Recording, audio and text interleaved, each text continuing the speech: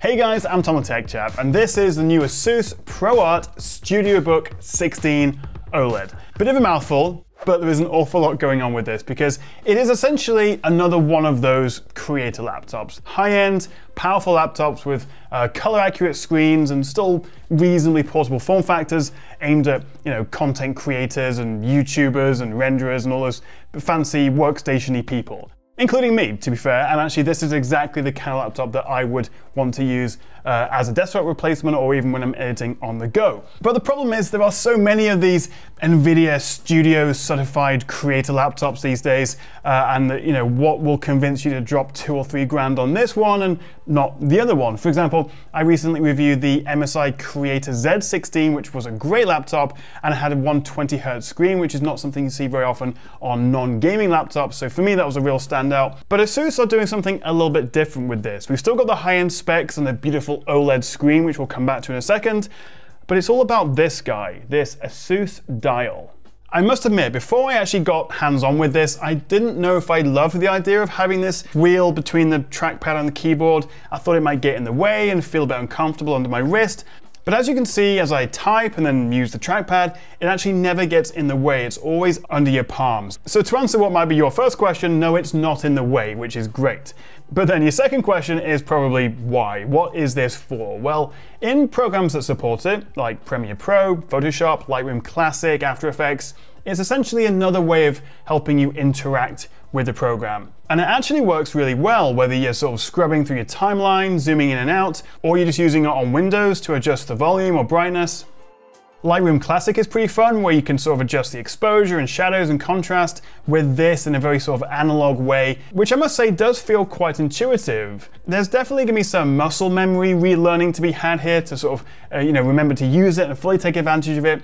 And also, while you can customize the functionality in the different apps within this Creator Hub program, which I'll talk about in a second, you don't have sort of unlimited options for it. There are only really a handful per program. And again, the list of programs that this supports is very limited. There's no DaVinci Resolve or 3ds Max or SolidWorks or actual Lightroom outside of Lightroom Classic. So hopefully we do see this continue to be supported by ASUS. Although it is really good to see that you actually get similar functionality with this to using the Microsoft Dial. So actually in the Creator Hub, you can switch between ASUS Dial and Microsoft to then get different uses out of it. It definitely makes the laptop stand out, and alongside the 3 function keys that we get on the bottom here below the trackpad, and also a couple of customizable buttons actually on the keyboard, you can really set this up to how you use it to hopefully, again, speed up your workflow. So this little built-in dial is definitely a highlight of the laptop, but it is by no means the full story, because for me, one of the absolute standouts of this is this screen. It's a 16-inch, 16 by 10, which is great to see, 4K plus resolution OLED screen.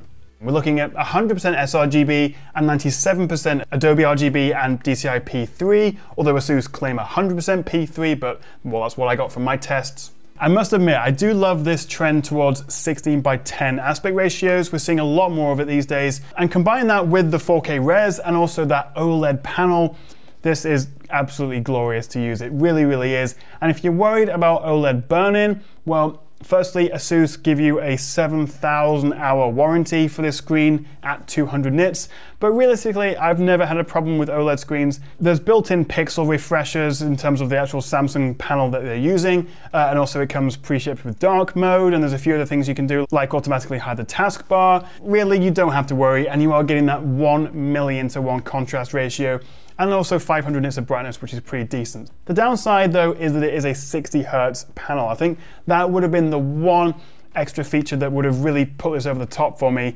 like the MSI Z16, would be to have that 120 Hz screen. Because even if you're not gaming, that smoother refresh just makes everything you do on the desktop or in Premiere Pro on the timeline feels smoother. Although this does have a trick up its sleeve, because the touchpad doubles as a digitizer, so you can use your stylus of choice with this and the 1024, I think it is, levels of pressure, and then do your fancy drawing and doodling on screens. So that is definitely a nice extra to have along with a ASUS Dial as well, to really make this stand out as a creator laptop.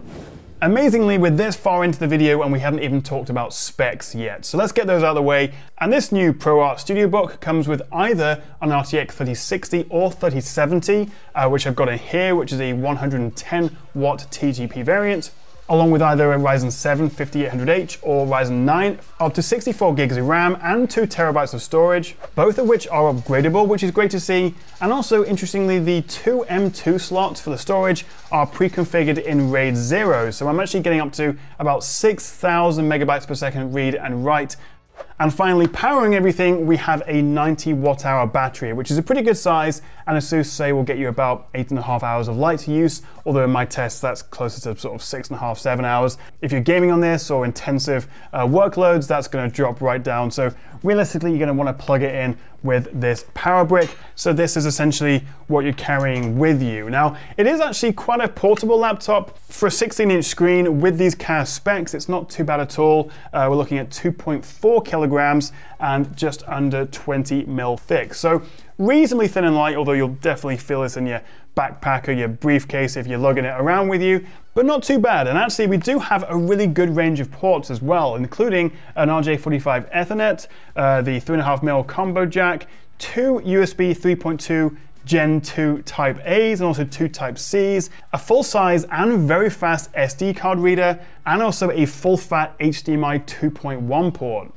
Now you'll also notice this power button doubles as a fingerprint reader, plus we have this webcam up here with an IR camera as well, so it supports Windows Hello face unlocking. And it also has this very nifty little webcam privacy shutter, so if you don't fancy anyone hacking into your laptop and then spying on you, then you can physically hide it, which is quite nice to see. In terms of design, there's no mistaking this is a more professional kind of workstation-y laptop. It's a subtle, smart, and quite professional design. It's an all-aluminium alloy chassis, which also has an anti-fingerprint smudge coating built in apparently, which seems to be doing a fairly good job, although there's still a couple of greasy stains from my grubby paws. Speakers are top-notch, they're Harman Kardon tuned, and there's actually a really good amount of bass to it, which is not something you usually find on laptops, so very impressive speakers. Now, as you can hear, it does get quite loud, although this is with the full fan toggle enabled and also in rendering mode. Normally, in normal mode, it's actually pretty much silent. Even when you're just browsing Google Chrome, doing light stuff, you won't really hear the fan. But I do love the idea that in the Creator Hub here, you can just put it into rendering mode, turn on full fan, and then you're going to get the best performance, which obviously is what you're going to want if you're rendering a video or actually playing games on this. So this is the ProArt Creator Hub, and it's a pre-installed app you get with the laptop, and you've got this dashboard which gives you all your sort of important information. You can go to the color calibration tab, and if you plug in a colorimeter, you can actually calibrate the color that way. And then you've got the control settings for adjusting the ASUS Dial and all the customizable buttons, and basically you can just tinker with the laptop and set it up how you like.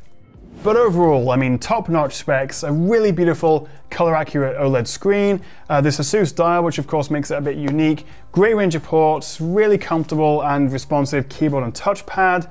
Yeah, what do you reckon? Would you be tempted to buy something like this? And also, what do you think of the Dial? Great idea or just a bit of a gimmick? Let me know what you think in the comments below. Thank you so much for watching, guys. If you do want to see more from me, a cheeky little like and subscribe would be very much appreciated, and I'll see you next time right here on the Tech Chat.